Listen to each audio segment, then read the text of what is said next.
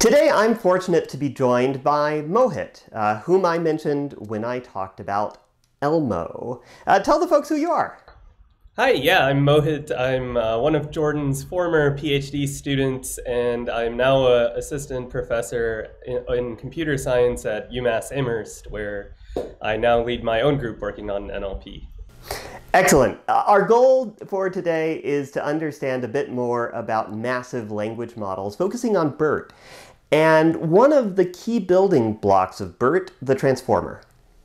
First, could we review a couple of vocabulary terms that come up with these models and that also help explain why they're so popular? You already talked about masking, pre-training, word pieces, and fine-tuning in the previous video introducing contextual language models. However, you didn't talk about things like heads and layers. That's right. Let's remember that we turn a big sentence into word pieces that are particularly important for languages like German or Turkish that have really long words, or languages like Chinese that don't have clear word boundaries. So what happens when we have inputs of these word pieces? First, you look up the appropriate token, position, and segment embeddings. Okay, and then what's a head?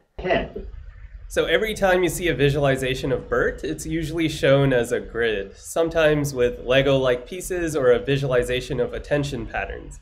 Each cell in this grid is a head, and the lines show the attention patterns that the head is using.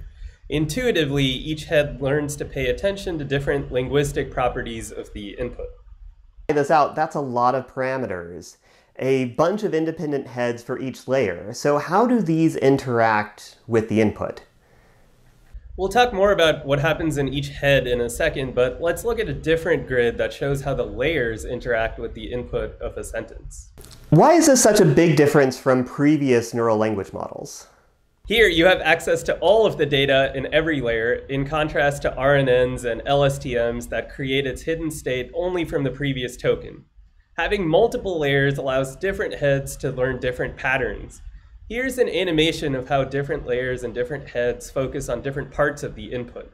We'll see later that, for example, some heads learn to identify noun phrases, which can be important for downstream tasks. Most of the input makes sense to me, but what are those tokens surrounded by brackets? These are special vocabulary tokens that are utilities. Bert assumes a fixed length input, so if your input is too short, you need to add special tokens to the end of the string to pad it out when you're batching several examples together. The sep token separates different parts of your input, like if you have multiple sentences or if you have a question in an answer pair. Probably most importantly, the CLS token is where, for example level tasks, you can attach a classifier to decide if a sentence has positive or negative sentiment, for example. But we just argued that you want to be able to use context from the whole sentence to make these sorts of decisions. Isn't this just going back to the problem of Elmo, where you have to propagate everything to wherever the CLS position is? It might look like that at first glance, but because each layer has access to all of the previous layer's heads, it has the full context. But at the end, you need to gather it all together somewhere, and by convention, it's the CLS token for Bert. So every head at every layer has a different parameterization?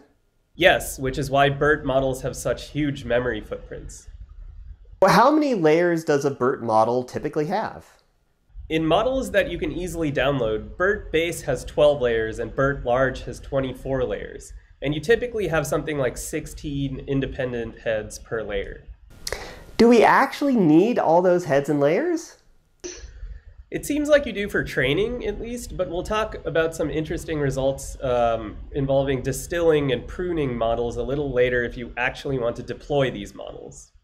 Let's talk a little bit more about why having access to all of the input is important.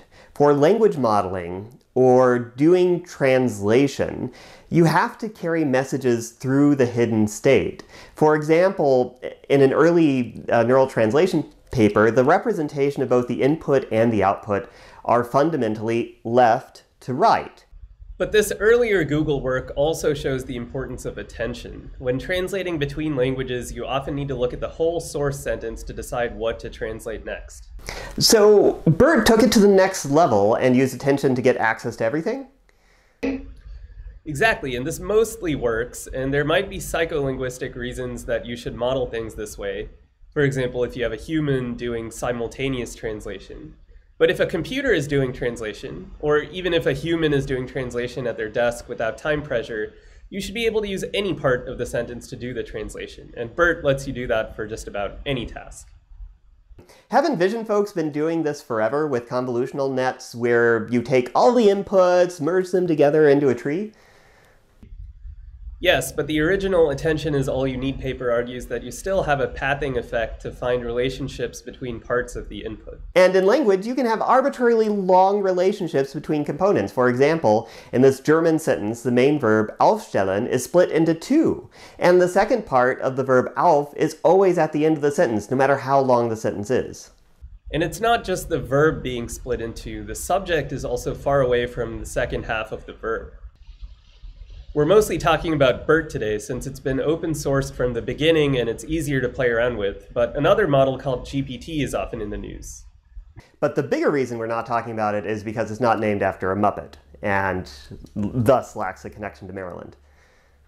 Well, probably the most salient difference is that Bert is a masked language model that has access to context on both sides, whereas GPT is a left-to-right language model that only has access to tokens on the left-hand side.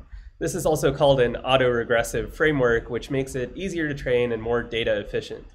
However, many of the intuitions from Bert can be carried over. And The Verge's James Vincent reports that they consider naming it Snuffle-Up. Interesting, a Muppet that we're not sure exists and at the very least only a select few can interact with.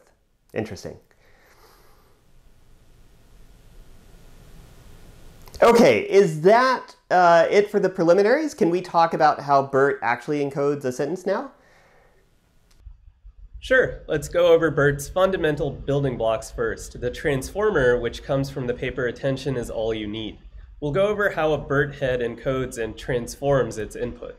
Okay, first, let's talk about what a transformer uses to compute attention. What are keys, values, and queries? Before we get to the content, we have to talk about those parentheses. You would never have let me write an equation like that. Are you going to have that monstrosity in the slides? Oh, no. Let's pretty that up a bit.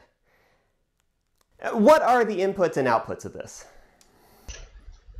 One simplistic way to think about this is that you have a table of outputs, the values, and you need to pick which of these values you're going to return. Let's start with the keys. As with most things in neural models, these are vectors. Given the name, each of these keys must be associated with some value, right? That's right. You can think of it as a lookup table. But which key gets selected? Both the keys and queries are vectors, so it's the values associated with the key and the value that had the highest dot product with the query. Okay, so to draw this out in 2D, we have these keys. A query comes in. It's closest to key 2. So we look up that value in the table and output value 2. But because we're going to throw all of this into our favorite computation graph framework, we can't do non-differentiable things like find the largest and output the value. Ah, so that's why we have this softmax thing. So it weights the values by the score of the similarities. Exactly, but the intuition is still useful. This process gets repeated through each of the layers until you have a representation at the top layer. So is that all there is? No, there's also a feed-forward network to generate the output, residual connections, and regularization. There are also some details about the positional embeddings, which use sinusoidal functions. How important are these? The feed-forward layers and positional embeddings are also very important. The feed-forward layers in particular contain the majority of the model's parameters. So while the community has converged on this transformer architecture, that doesn't mean that people aren't trying to improve it. However, there was a recent paper by Google researchers that showed that despite 20 or 30 different variants of the transformer being proposed over the past couple years, none of them significantly improve over the original transformer model when you do properly controlled experiments. So this is what we have for now. We're also not talking about decoding yet. That's right. So while we have enough information to use something like Bert, this isn't enough to actually implement Bert. Although, to be fair, most people shouldn't be trying to implement their own transformer language model. You don't have enough compute to compete with the likes of Facebook, Microsoft, Google, and OpenAI. Yeah, not even OpenAI can replicate OpenAI's research. They realized they had a minor bug in their data pre-processing, but it was too expensive to rerun their training at such a large scale. Okay, that's enough for now. When we come back, we'll talk about what Bert can discover and whether Bert needs to be as big as it is. If you want to see more videos like this, check the video description for the course. That comes from the link down below. You can then see the context and the correct order for watching these videos. YouTube will gleefully show you stuff in the wrong order. If you want other people to see this video, provide a big gradient to the recommendation algorithm by clicking the like and subscribe button down below.